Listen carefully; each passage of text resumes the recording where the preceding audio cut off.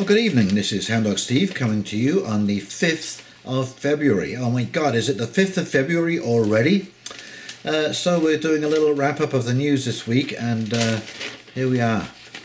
The Peterson paradox. Once again in the news. Earnest academic or just another angry white guy? Now, I think this has come about because in the non-fiction, it's the #1 bestseller on the Globe and Mail best-selling book list, and it is also the #1 bestseller on Amazon.com. Okay, so here they take another swipe at the guy. If psychology has always been the smorgasbord of soft sciences, Peterson's brand of profundity is the sprawling all-you-can-eat buffet, a medley of undercooked ideas warmed up under the heat lamp of his own faintly flickering intellect. Well, there is a reason that this book, and yes, I purchased the book by Jordan Peterson. I can highly recommend it. I've just started it along with the Gulag Archipelago, which Jordan Peterson highly recommends as required reading. And I've also been watching his videos on YouTube. Every lecture that he has done is up on YouTube. They are definitely worth watching. The man is absolutely brilliant. He is not a flickering flame of his own uneven intellect. He is a master thinker, and I think that every person, but young men especially, should go listen to Jordan Peterson, and I think you'll find that he will change your life as he has changed my life and given me a new understanding of how things fit together. So I just can't speak highly enough of Jordan Peterson as a person, as an individual, as his integrity, his honesty, his lack of hubris. Absolutely brilliant. Please go check out Jordan Peterson for yourself. I think that you will thoroughly enjoy listening to some of the things and some of the points that he has to make about living in today's world and where they actually come from, because we are about to repeat history. I've said this before and I'm going to say it again. Yes, I am. Globalism is just another fancy name for cultural Marxism. Okay, it has all the hallmarks of this ideology, with the group identity. Everyone identifies with a particular group, and yes, it was dangerous and it still is dangerous thinking.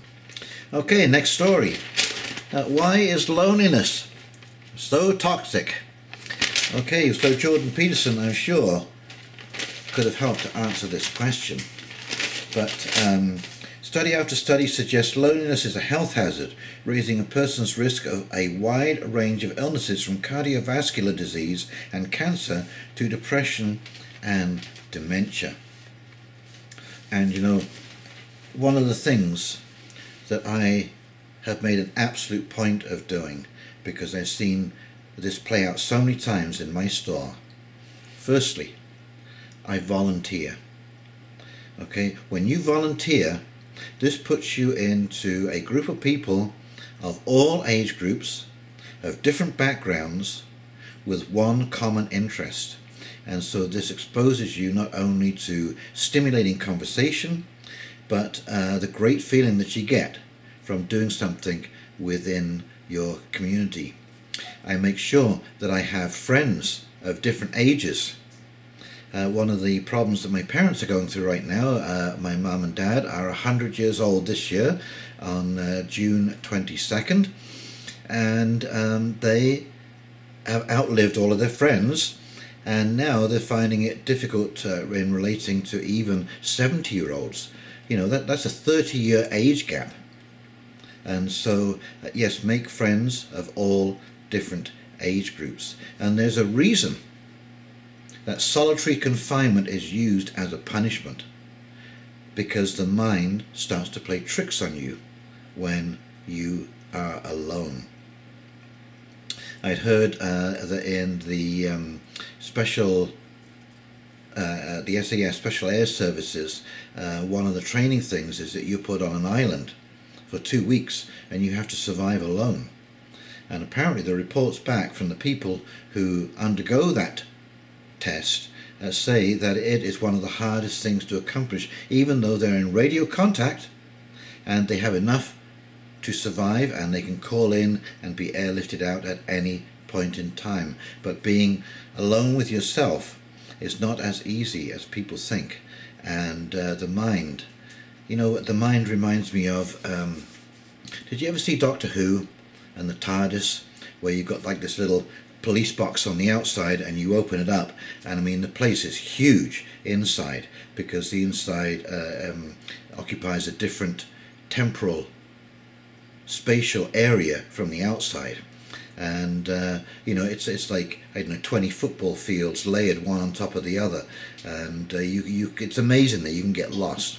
Well, the mind is like that, and that's why many people do get lost in the corridors of their own mind.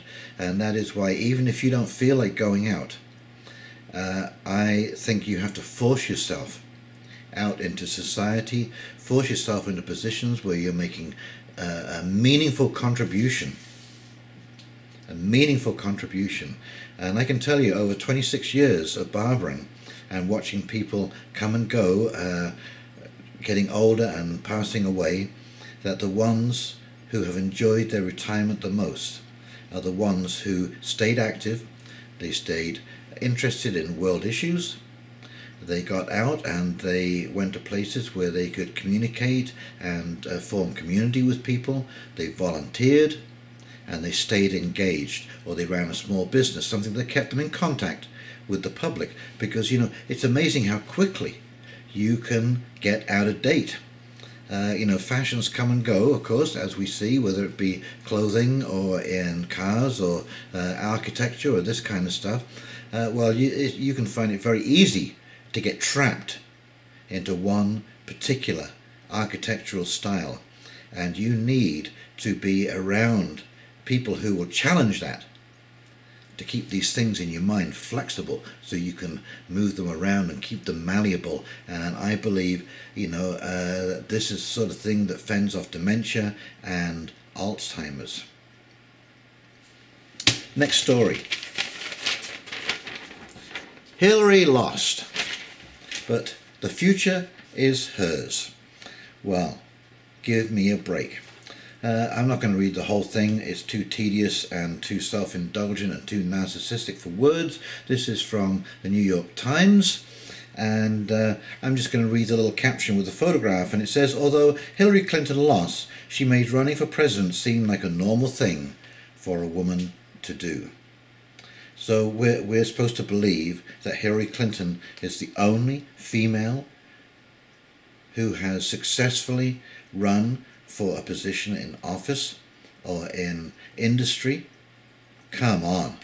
We've been doing this for years now, and this is where I think some of the feminist movement has gone off the rails, is that it might not be quite even yet, but I can tell you there is an awful lot of women right up to the present day who have been the heads of state in different countries around the world.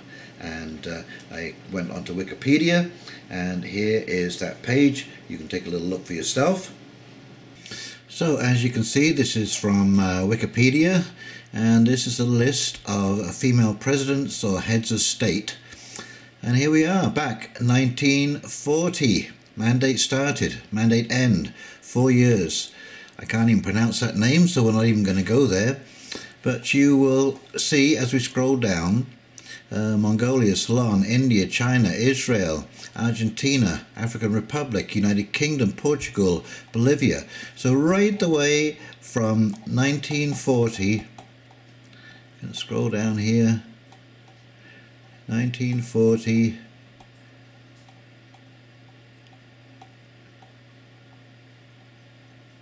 (2007, 2008, 2009). See how huge? I mean, this list is huge of women who've reached the pinnacle. Chile, President Michelle Bachelet. So for Hillary Clinton to say that she made it normal to have a woman running for president is just absolute nonsense. And so even in Trinidad and Tobago, President 19th of March 2018, Romania Prime Minister 29th of January 2018, Dame Sandra Mason, Barbados Governor General 8th of January 2018. So right the way up. Iceland 2017, right the way up. And there you go. Next story.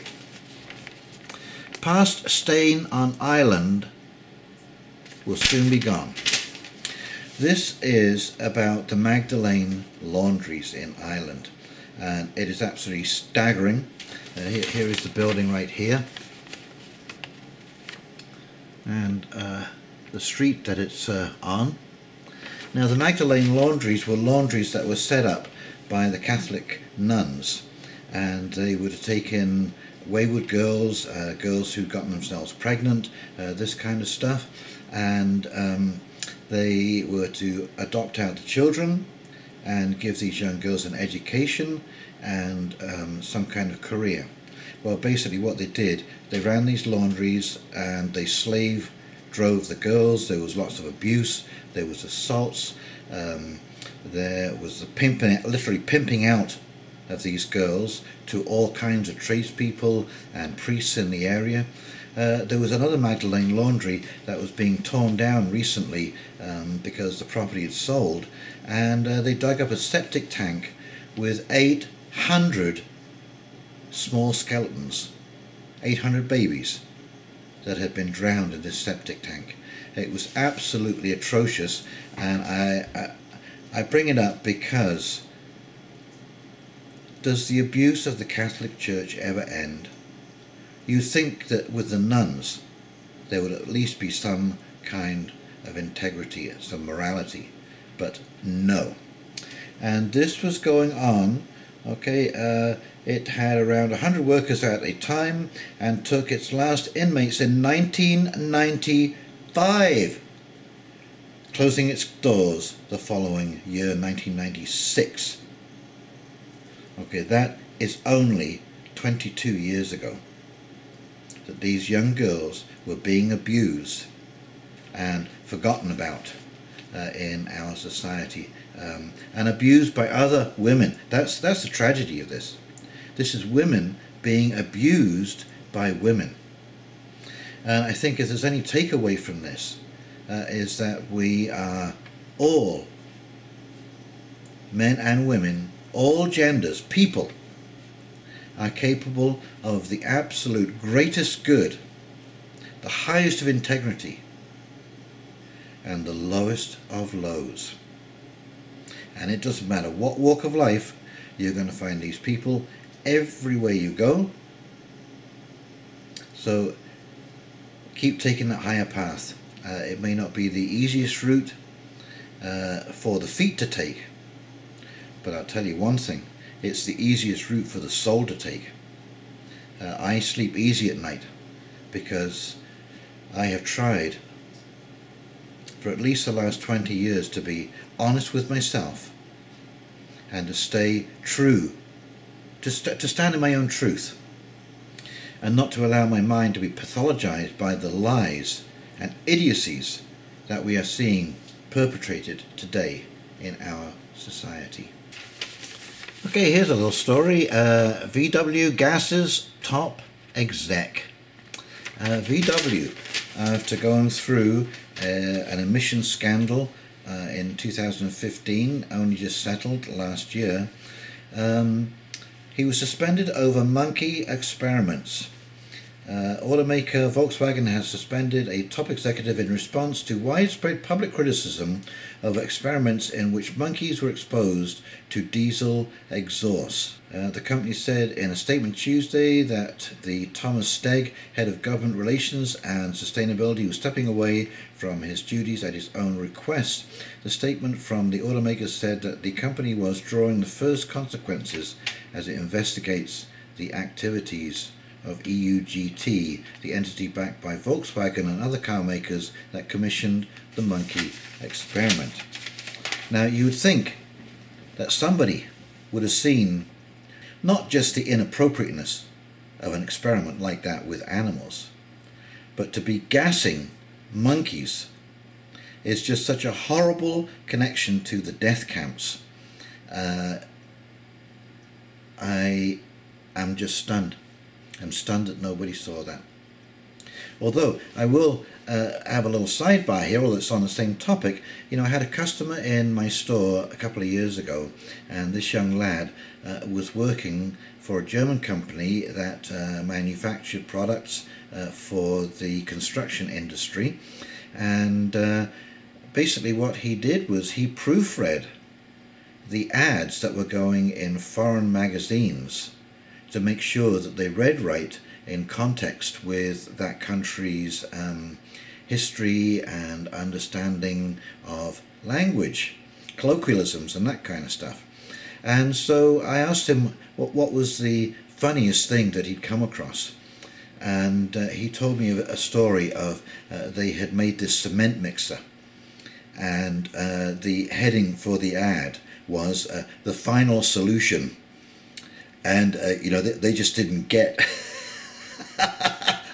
I think that's, I mean, I'm sorry if that's inappropriate laughing, but just to not see that calling a cement mixer the final solution. Hey, oh my God. Yeah, well, there you go. So this kid had a great job proofreading all the ads that went into foreign magazines. Okay, last story, and possibly the most important. This is a water crisis in Iran, and you can see there is a receding lake, and this is happening all over the world. These inland lakes are receding. It says water crisis followed by unrest, and I can tell you nothing stirs up trouble like a lack of resources, especially water, because you can die within 3 days without water, without fluids. So all over the world we are polluting the water that we drink. And here's a little clip of Cape Town. They are basically looking at 0 day, and this little clip will explain that. And here's a real crisis underway. Cape Town is 90 days away from running out of water. And when was this written? January the 15th, 2018. After 3 years of unprecedented drought, the South African city of Cape Town has less than 90 days worth of water in its reservoirs, putting it on track to be the first major city in the world to run out of water. Unless the residents drastically cut down on daily use, warns Cape Town Mayor Patricia de Lille, taps in the seaside metropolis of 4 million will soon run dry. What happens when the taps are turned off? Cape Town enters Mad Max territory. Well, almost. Residents will have to go to one of the 200 municipal water points throughout the city, where they can collect a maximum of 25 litres, 6.6 gallons a day. Armed guards will be standing by to keep the peace and prevent anyone from taking more than their share. Of course, the truly wealthy will be protected. The local version of Craigslist is already full of listings for companies willing to truck in tankers full of water from less drought-prone parts of the country for a price. Okay, and here are some pictures. This is from Bloomberg. Here we see the reservoirs running dry, swimming pools, and these are some of the communal taps that they will be using to carry water, and you can see the dwindling supply. So they've known since 2013 that this is going to be an ongoing issue. I don't want to underestimate how catastrophic day zero could be, said Clem Sunter, an independent scenario planner who has been advising the city. It would require thousands of tankers to provide a minimal level of water to each person. You would have to think of temporarily evacuating people. Okay, so as I say, water is going to be the world's next major crisis. So we better stop fouling our own drinking water. I mean, how stupid do you have to be to not realize that you cannot foul your own nest? And we have paid short shrift to the idea of treating sewerage. Basically, we just throw it into more water. We break it down.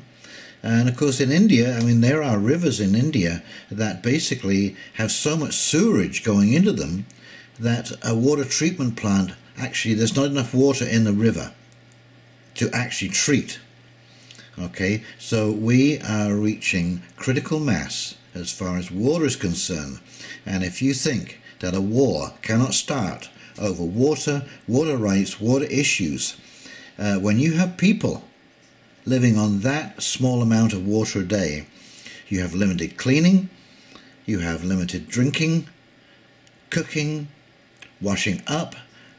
Just think how many times it would actually be. What you should do is put the plug in your bathtub, have a shower, all the water that you use during the course of the day, just pour it into the bathtub and see how much is left at the end of the day. And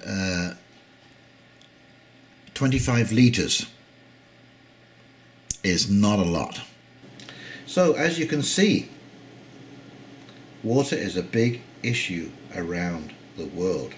We can't grow anything without water, we can't sustain ourselves without water, and trust me, if you have a water shortage in your country, it will not take long before you either have a civil war, political unrest, or a war with your neighbours who have more abundant supplies of water.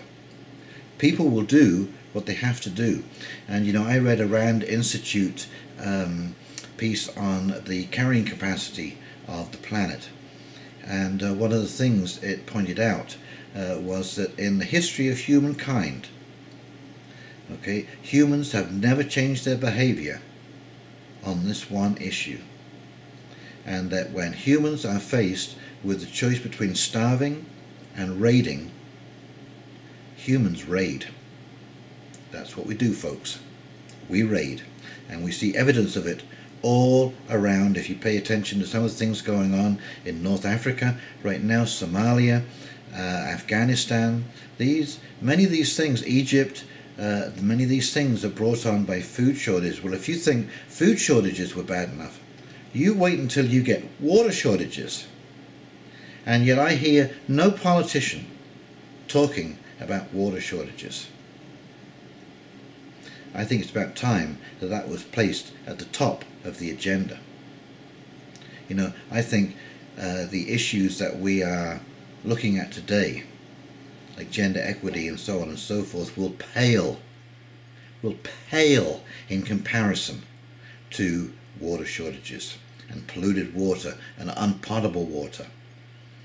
You know, in Canada here, in the wintertime, I am just aghast at the salt that gets thrown onto our roads to keep them safe for drivers.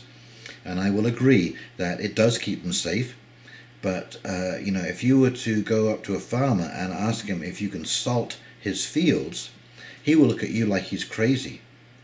Well, when the melt comes in the springtime, where does all that salt go? Into our drains, our ditches, into the water table. And when do we reach a point of saturation? When do we reach that point?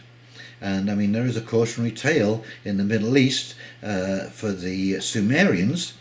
Okay, this was a civilization that existed about 5,000 years ago, and they were the first serious irrigators of farmland. And when you irrigate, you salt your lands, because a lot of that water evaporates and it leaves natural mineral salts behind. So if you go to Baghdad today and test the sand and soil around the city where you might be able to farm, you'll find that that pH level is still too high in the acid range to permit wheat to be grown. That's 5,000 years ago. So there is a cautionary tale what happens when you have an environmental collapse. Okay, when you cannot grow food for yourself. And here was a once mighty nation. The Sumerians, the people who came up with the concept of algebra and Arabic numbering, they were an incredible race of people. Where are they now? They're in the history books as a success in one side, but a failure in another side of that story. Okay, so I hope you liked this little news wrap up for the week, and please, if you did, like and subscribe. Click that big red button, it really helps when you do. And in the meantime, this is Hound Dog Steve signing off, wishing you an incredible week up ahead, and we will talk very, very soon. You take care now. See ya.